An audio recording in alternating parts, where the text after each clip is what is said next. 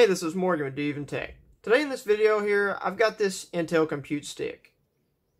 Normally I would show you an unboxing video and everything of an item, but I was thinking this, at the time, $99 computer, and the price on it fluctuates, but purchased it on Amazon for $99, and I threw away the box. I just opened it up. I was thinking, this is a $99 computer.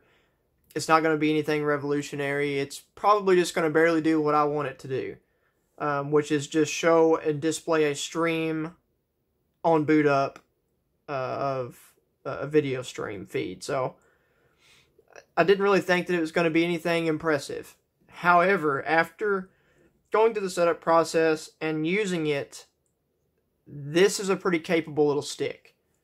I mean, you can see I don't have big hands by any means, but it has no problem fitting in the palm of my hand. The power brick, on the other hand, is rather large. I believe it's a 5 volt up to 3 amps. So, I mean, obviously it does need some power. I'm sure when it's at maximum capacity and is really using, all the power that it can get. It comes with a little adapter, of course, in case if your TV has an indentation or this can't stick straight off the back of it. It does come with this adapter. So that you can have a little flexibility on how you mount it. But after using it, I've been very impressed with this. This is the Intel Atom Edition, 2 gigs of RAM and 32 gigs of storage space.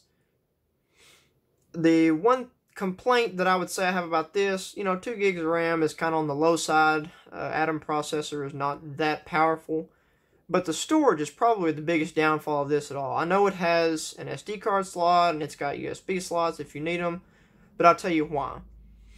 Windows has had some difficulties with releasing updates, and there's been some ups and downs to all the updates they've released. Well, one of the bugs that they have is if your device requires an external device for storage, that once it applies the update, that device changes, from, say, the iDrive USB to H or something. It doesn't like it, and it'll fail to update. So that's the biggest downfall that I would say right now. If that wasn't an issue, there would be no issue even with the 32 gigs, because it has no problem holding the operating system on that 32 gigs at this point in time.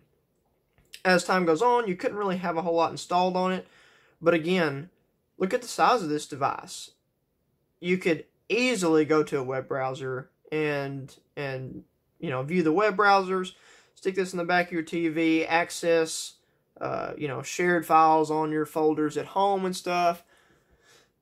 I mean, there's a lot of functionality that you might use a large computer for that it's totally not necessary to have a large computer. And this thing has a power button, has a 2.0 USB, a super speed USB, and like I said, the SD card slot, the micro SD card slot.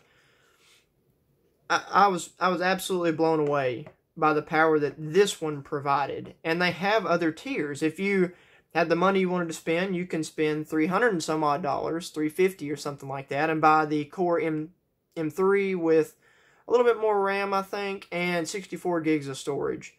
So provide you more storage and overall faster experience. And then if you really need a pretty fast compute stick, all this in the same general form factor, you can put the M5. You can buy one with the M5 mobile processor in it, and again, more RAM than this one, and 64 gigs of storage as well. And I bet that thing would be really nice to use. It wouldn't be a hindrance, and you really wouldn't have to worry about running across anything that it really couldn't handle that you needed to do on your living room PC, as far as remoting into another one or something like that to actually do any heavy lifting, but want a nice, fast experience. If you just want to use this as a PC itself, you could have, add plenty of storage to it to utilize it. So I can't say enough for, a $99 or $100 to $125 compute stick. You compare this to some of the cheaper Nooks or off-brand Windows 10 PCs, and this one absolutely just knocks the socks off of most of them, as far as it is a very rock solid device. Has a small little fan here, can get kind of warm But overall, like I said, I threw away the box thinking this was not going to be impressive. And here I am in front of you telling you how impressed I am with something that costs so little, and on top of that is just that small. You know, and the look of it is very nice and clean. It reminds me a lot of the old Kangaroo PC that didn't really go over well, but has a really neat look to it, and the Kangaroo one had this dock thing. But it reminds me a lot of that, as in, it's actually nice to look at. It doesn't look cheap. It doesn't look bad in any way, shape, form, or fashion. Just know that if it's going to work as hard as it can, you are going to have to put up with some big bulky charger like this. If you just try to use the USB off the back of your TV or something, you know, it is going to be limited on power, and it may not even run. I'm not for sure. Everybody's TV can be slightly different, but, you know, I'm sure it has a minimum amount that it needs to actually function properly. So, if you're interested in one of these, or want me to do a little bit more in-depth video, show you some more information on it, I may be able to do that. Just let me know in the comments, and I'll have a link in the description to it. If you like this video, please hit like.